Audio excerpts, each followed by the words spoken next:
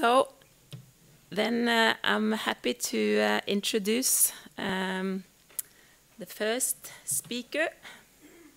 It feels good to stand here this morning. This talk is going to kind of give a easy introduction to machine learning, and I will start by looking into more traditional machine learning methods, and then move into deep learning, which is the new algorithms that are revolutionizing the field as we speak. So NR used to be the only place in Norway where you could find a computer, and that was a good business model 70 years ago. But now we do research in statistical analysis, and I, as Grete said, work with image analysis. So in image analysis, we want to make algorithms that can give us the content of images and locate objects in images.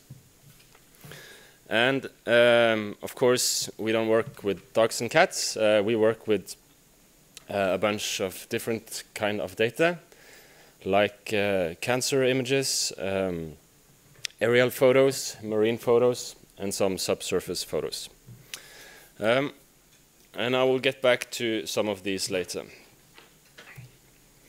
So in machine learning, we typically have some input data, and we have some output data that we want. So we want to have an algorithm that can take us from some input data and give us some output that has more value to us for some reason. So since we're talking about subsurface, this might be a well log that we want to, instead of looking into the core samples from the well, maybe we want to try to make an algorithm that can take us directly from the well log to the lithology. Or another example, as I'm sure we will see later today, is that we have our seismic data and we want to go from this to some interpretation. Maybe we want to find some faults or a salt body. And the main assumption behind doing machine learning is that there is a relationship between our input data and our output data.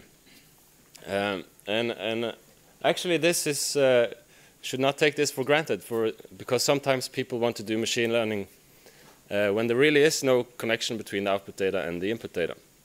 But that's the fundamental assumption, that there are some relationship. Sometimes we need experts to do this transition. Sometimes we have some physics that can take us from the input to the output. But when the physics is unknown, or if the experts are expensive, or the interpretation is boring, then we can try to solve this with machine learning. So then we're trying to figure out, the goal of machine learning is to figure out the relationship between the input data and the output data. And the simplest case that we have here is the linear regression. So we have a lot of samples where we know the input value, we know the output value, and we're trying to figure out what connects the input and the output. So during my PhD, I worked a lot on salt bodies. And the traditional way of finding, so you have a salt body here, which is located below this strong reflection over here. And typically you want to make a 3D model of the salt, so you have to interpret the salt in many of these slices. And instead of doing that manually, you could use machine learning to automate it. So the standard way would be to compute some features and then apply a classifier. So if we take a look at this image, we see that the pixel value here don't give us much information about what the salt body is and what is not the salt body. So the pixel values, the amplitudes, they range from let's say, -1 to 1, and there is no information in just one pixel. So we have to look at a small neighborhood to figure out what the content of a small region is. And this is what we do with the features. We have a small window, and we compute some measure of what we see inside this small window. So that could be, for instance, the standard deviation gives us information about energy inside this image, or we could compute some coherence attribute. So the features are a way for us to extract or highlight the important information in the input image. And the classifier then should take these features 1 pixel at a time and predict whether the center pixel of this window is a salt body or not. So when we have a classifier, we have to train it. So typically then we have some label data, which we have here. So we have the blue part, not a geologist, but me, have labeled that as not salt. And the red part is then labeled as salt. And we have a new data set where we don't have an interpretation. So what we do is that we compute the features for each of these data sets. Now, if we take the features and plot them against each other, so we take each pixel, collect the feature values, we can plot them as a function of each other. Now, this is called the feature space. And we see that in this feature space, we get some relationship between the two classes. So we see that the salt pixels, they have low coherency, and they have low energy. So they cluster in one side of this feature space. And the pixels that are outside the salt cluster in another place of this feature space. And when we're training a classifier, the goal is just to draw a line between these two clusters. So the simplest classifier I can think of is just to estimate the mean values of each cluster and then draw a straight line between them. And we can use this classifier on the other data set to separate salt and not salt. So that's a very simple classifier. We have, here's a bit more advanced, a neural network, which some of you might be familiar with. And this consists of, we have our input features on the right here. We have a layer of units, and each unit takes the input and applies a weight to each of the inputs and sum them. And let's see, maybe we can start this. So what we do is that we gradually tune the weights in order for the accuracy of our training data to increase. And we find this decision boundary between the two classes. There are a bunch of these classifiers, and they all have different properties, and they all draw some line in this feature space. And the work on classifiers has been very good lately, but the problem is when the features are bad. Where should you draw the line here? So if we have simple images like this, it's very easy to compute nice features. For instance, shape and color will be enough to separate bananas from oranges. But if the images looks like this, or if the images are seismic images, it's not that easy to compute features. So the classifier is good, but the feature engineering can be a problem. Sometimes. Sometimes this works very well. So in deep learning, we replace the entire classification feature plus classification pipeline with a convolutional neural network, a CNN. So that's a neural network, like I showed you before, but it has one change, and that is that it's convolutional. So the input to the algorithm is the amplitude data, the image directly.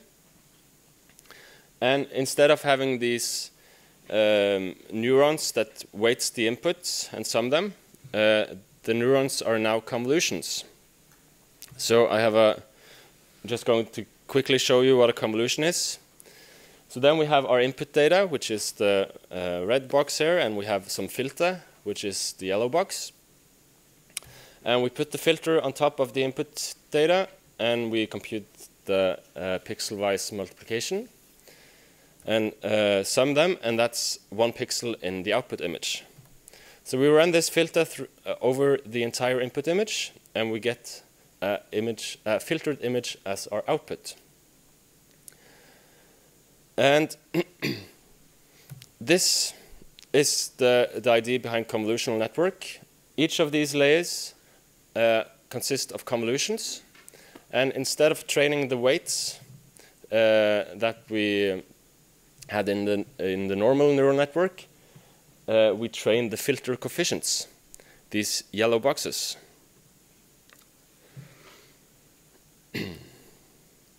So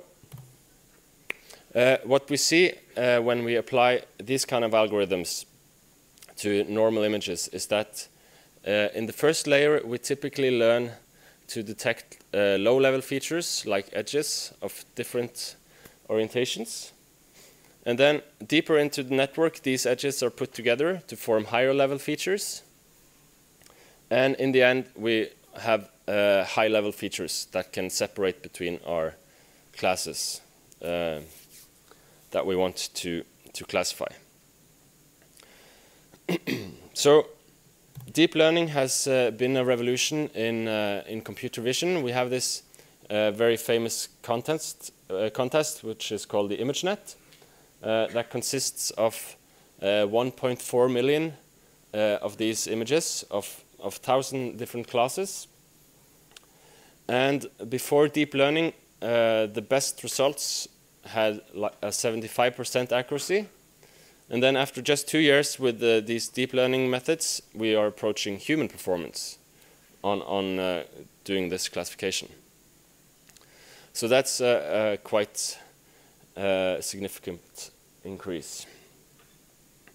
So the problem with these deep learning, deep neural networks is that they require a lot of training data. And they're easy to overfit. So they're not always better than traditional methods, but if you have a lot of data, then they can certainly do a lot better. And these convolutional networks are pushing what we know as artificial intelligence. So when we have these, our phone can talk to us and understand us. It's a convolutional network that has learned the relationship between speech and meaning that run this technology. But it's all based on finding the relationship between the input data and the output data. So I thought I was going to spend the last time just showing some of the stuff that we do at NR.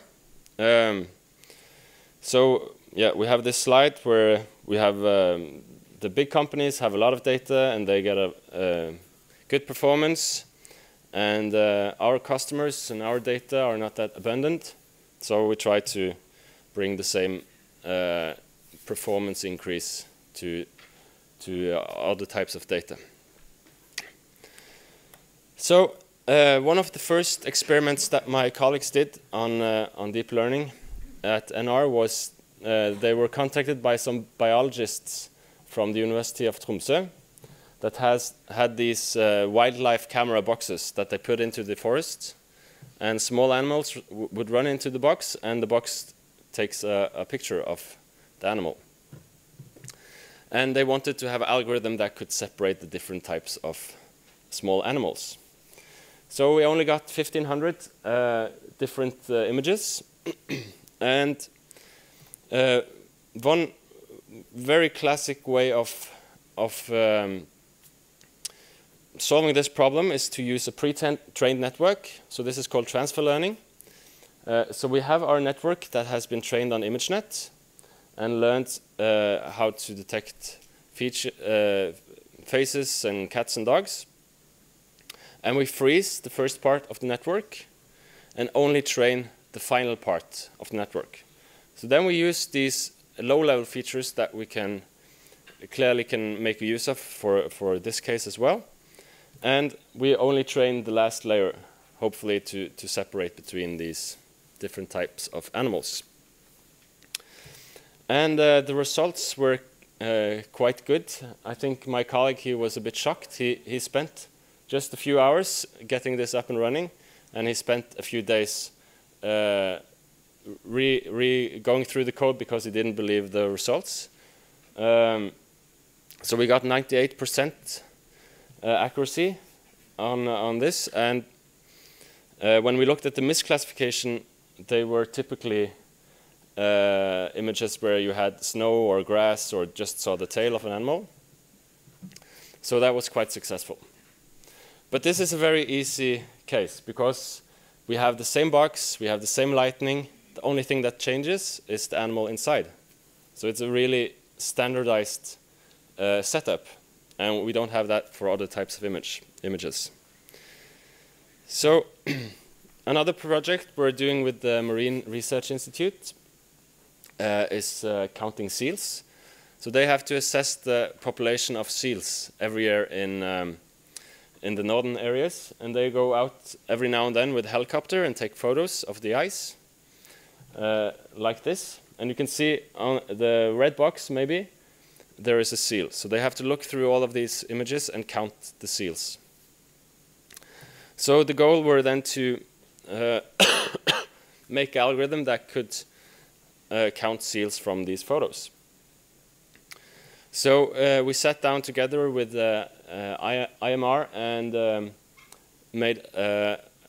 found 100,000 training images, 10,000 with seals and 90,000 without seals. And we trained a deep neural network on this data. So the results were quite good as well. Apparently, at least, the accuracy is very high. But the problem is that there are very, very few seals. So we maybe only one of 100 or 1,000 images are seals. So even if the accuracy is high, we still have a lot of misclassifications, like here. So I think only 10% of the seals that we find are really seals. So you still have to do a manual selection of seals. Here's another one where the mapping authorities wanted us to find forest roads that are not in any maps. So then we had the input data was elevation model that we found from laser scanning with airborne laser scanning, and we took the derivative of this elevation model. That's a very common step to do, and you see that the road pops out. And we trained a segmentation network. So when we have a segmentation network, the input image is an image and the output is an image. And we have these skip connections between the input images and the output decoder to keep the resolution, or to yeah. So the results there are also somewhat good and somewhat bad as well. We have some missing links here that the network aren't able to connect. And we also have problem with rivers. They look a lot like roads. So another project we're doing with the meteorology department, they measure the pollution in Oslo on a very coarse grid. So you have the Oslo fjord here, and you have Sognsvann and Maridalsvannet up there. And what we're doing for them is that we're counting cars. So in Oslo, of course, they have good estimates of how many cars that are on each of the different roads, but they want to apply this in China, where they don't count cars as much. So we're counting cars using deep learning, and they're using this estimate to refine the pollution model. So redistributing the pollution along the roads. We have one subsurface project with Equinor. So that's a bit more related to the topic today, where we're trying to find key horizons. That's quite a hard project. And finally, we recently got a big research project together with the Marine Research Institute, where we're going to do deep learning on marine data. And the goal of that project is really to figure out how you can deal with marine data where you don't have as much labels. The images look quite different than our typically dog and cat image, and so on. Yeah, so we have some problems we are trying to tackle. Yeah, and we'll talk about that next time, I think. Okay.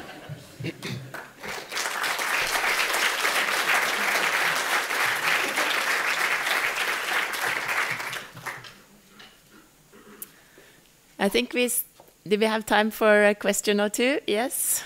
Anybody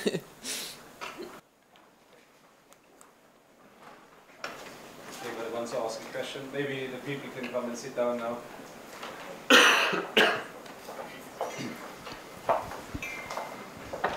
Great. Is there any way you can connect the roads? So you had some roads starting nowhere and ending nowhere. Can you connect them in the network one way or the other? Yeah, so the network don't have explicit modeling of that roads are connected objects. So you have to do some post-processing, or you have to figure out a new type of network to do that. I'm not sure what they've done here, but at CVPR, which is a computer vision conference, there recently was a competition on doing road segmentation, because it's a really hard problem. And I think the model has to change a bit.